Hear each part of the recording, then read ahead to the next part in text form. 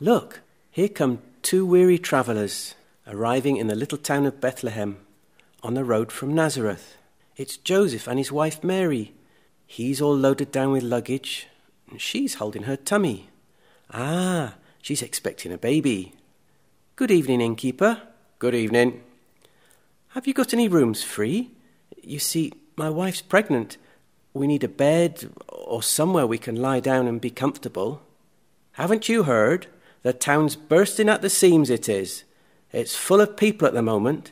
It's the census, you know, that the Romans have organised. Everyone has to go to the town where their father was born and sign the papers. It's absolute chaos, it is. Yes, we know.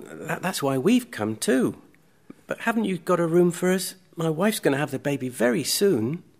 Me? I'm really sorry, but all the rooms are taken. The hotel's packed right up to the roof, it is. Mind you, let me think a minute.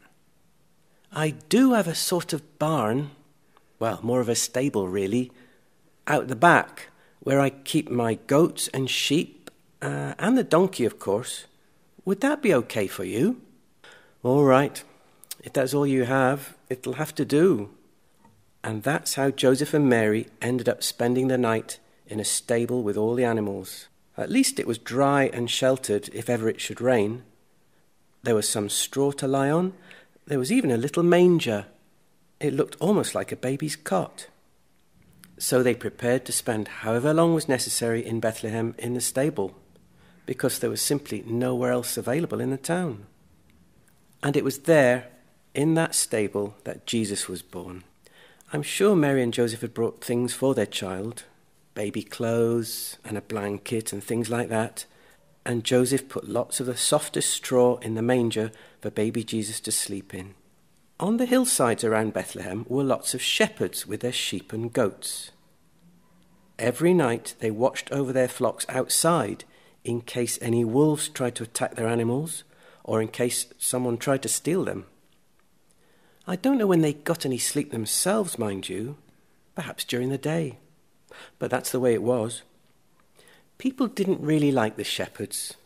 They were a bit scruffy and dirty, and they smelt of sheep, and most of them couldn't even read or write. But they were good at caring for their animals. Well, to begin with, that night was just like any other. Then suddenly, whoa, what's going on? The shepherds are down on all fours, and the night seems to have disappeared. There's a huge bright light, a whooshing wind, and a sound like singing in the sky. It's angels. And the angels called out, "Don't be afraid. We bring good news. The Saviour Christ the Lord is born. Leave your animals and go down to Bethlehem. There's a stable behind an inn, and in that stable you will find the Son of God, the child king who's just been born." Well, the shepherds, all excited, left their flocks and ran down the hills and into the town. They found the inn with a stable behind it, and inside the stable, what did they see? That's right, Mary busy looking after a baby son in the little manger. The shepherds all knelt down and said, "Thank you, God," and explained to Mary and Joseph how the angels had appeared to them singing and announcing the good news that the Messiah was born. In the land a long way to the east of Bethlehem, there were some wise men who studied the stars. Most nights, if the sky was clear, they'd observe the stars with their telescopes. Then, one night, "I say, come and look at this. There's a new star appeared, and it's huge, and it's moving. Well, that means only one thing. A great king must have been born over that way. I tell you what, we must get the camels ready for a journey, think of some presents to take, and we must go and honour him."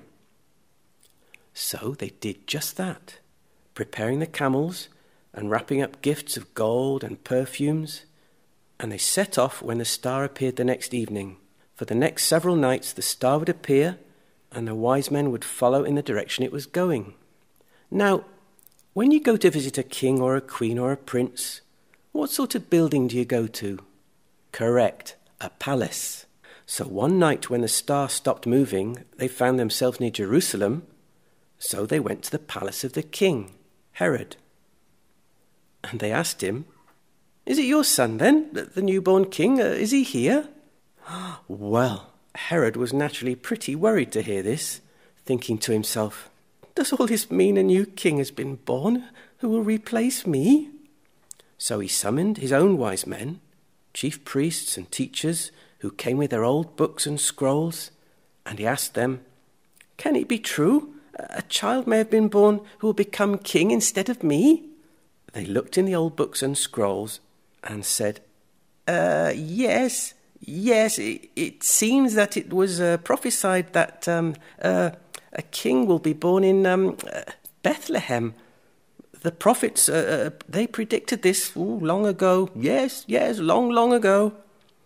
Herod then turned to the wise men from the east and said, "Go to Bethlehem. You'll find the baby who will be king somewhere there. So you can give him the presents you brought and you can honor him. And then come back and tell me exactly where he is so that I can go and honor him too." What a liar that Herod was. So the wise men went off, and that night they followed the star until they reached Bethlehem, and the star eventually stopped directly over the inn.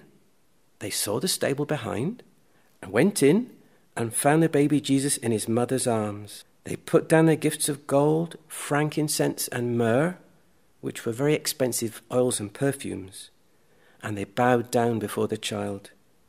They told Mary and Joseph about the star and just how far they had come to worship Jesus. They planned to go back to King Herod the next morning, but while they were asleep that night, an angel spoke to them in their dreams, saying, "Whatever you do, don't go back to Jerusalem. Herod is a danger to the child."